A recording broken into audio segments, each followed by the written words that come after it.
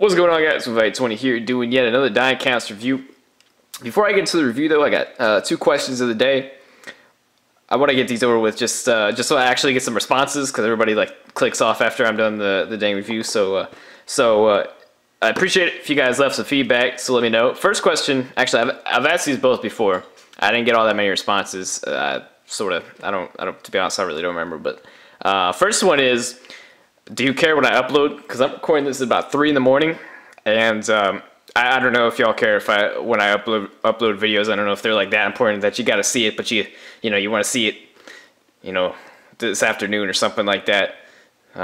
Something like that, or you'd rather have the upload times in the afternoon, or a decent time. If you know what I'm saying. Let me know if you guys care. I mean, I only record and upload this late because I just plug them up before I go to bed and get them rolling. Second question is, I'm pretty new to Twitch streaming, and I've been streaming a good bit, MLB, 2K, stuff like that. Would y'all be interested in me taking clippets from my Twitch streams and put it on my YouTube channel?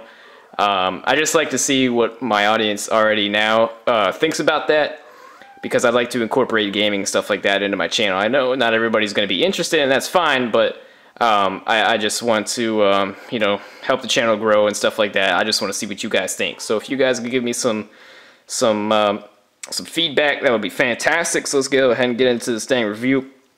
It is on the 2013 Carl Edwards Fastenal. Dang, what is this? NASCAR Unites, dual autographed by him and Jack Roush. The box is a little messed up. When I say a little messed up, it's a good bit messed up. This was part of my Plan B Sales Black Friday thing, and I believe this was in one of the corners of the box, and them UPS folk aren't very nice with their boxes, so it's a little messed up. But other than that, the diecast is fine, which is a plus. But yeah, so let's get into the box. You got Lionel NASCAR Collectibles. You got a picture of the car there. You got the top.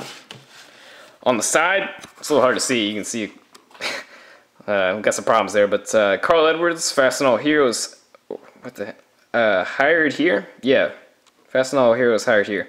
2013 Fusion autographed, 1 of 60. So pretty rare diecast, very nice. I got this to go with my Greg Biffle dual autographed car.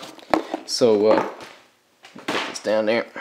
So one of the diecast, start from the front.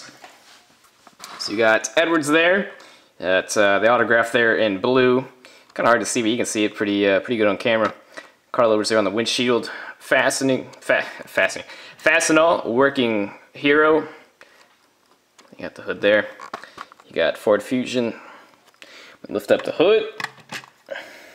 Underneath you got the engine. And underneath you got powered by Ford. So go down the left side of the diecast. Got a nice little paint scheme. I believe all the Roush cars were pretty similar.